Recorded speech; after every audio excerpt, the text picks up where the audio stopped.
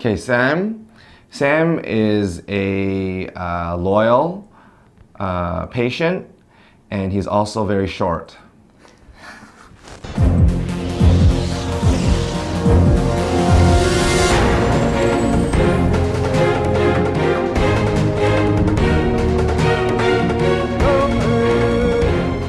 Vince is charming, very easygoing, very funny, humorous guy, most of the time.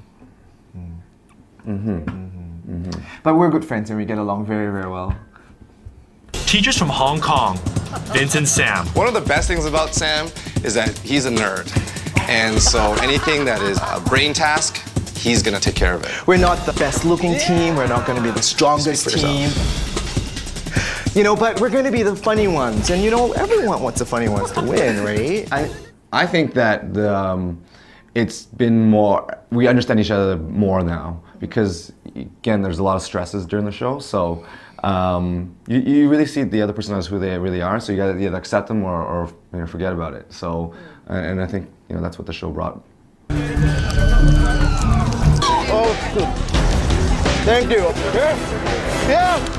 Travel by taxi to the Caltex service station in Khlong Loang district. Well, you know how Sam will go off and he'll basically go into a situation and he'll use all these crazy words like, oh, I meticulously forego the process of the mental understanding of a situation when there's a myriad of choices that I can partake in. However, my personal prerogative is to partake in this venue. These are real words. And it's like, can you just say that I want to go to this place?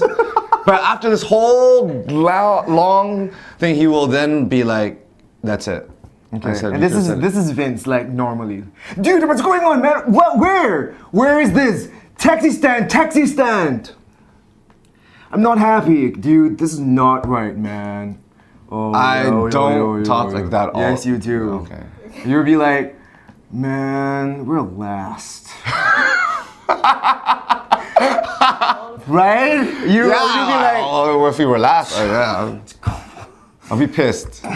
Can I say that on web? Draw a car getting gas. we got off accidentally off the highway. Highway better or no? And that really slowed us down a lot. Caltex, sir? I don't know. Caltex. This is my Pictionary skills coming into play. When I was tired, he stepped up, you know. Have you ever seen a munchkin wash a bus? I'm short, right? I'm like a munchkin. Super Smurf in power, in action! I think Hong Kongers should so take part because, you know, of the resilience, you know, I have, you know, utmost respect for Hong Kongers. You know, they can bounce back from anything. If you can come back from SARS, from, you know, from bird flu, from, you know, economic crisis, why not the amazing race? You know, you're hardy, you know what I mean? Never say die attitude brings you farther than physical strength, seriously. And I think in this race, you need that. You need, you can't say die, you can't give up. And a lot of times when I want to give up, your spirits are broken. You know, so you have to, when your spirits are down, I'm like, okay, let's rock. And when he's discouraged, and I'll be like, let's just be focused on the task. And the faster we finish it, the more, you know, then we can do something else. Yeah, he'll just take over because I'm like, I'm out. That's it. So I think in the show we try to embody the you know, the Hong Kong spirit. And I think that's because Hong Kong's so dear to our hearts. And we're very, very conscious of the fact that we're not racing for ourselves really. We're also representing Hong Kong. Yeah. And a lot of times we always say, go Team Hong Kong, go Team Hong Kong. Because, you know, I think that's our refrain, right? Yeah. Laugh through the pain. Laugh through the pain. Laugh through the pain, because we're clowns, jokers. For the second time, I can jump now. สวัสดีค่ะ Welcome to Chiang Mai, Thailand. Vince and Sam, you're team number 7. All right. Thank you. Yes.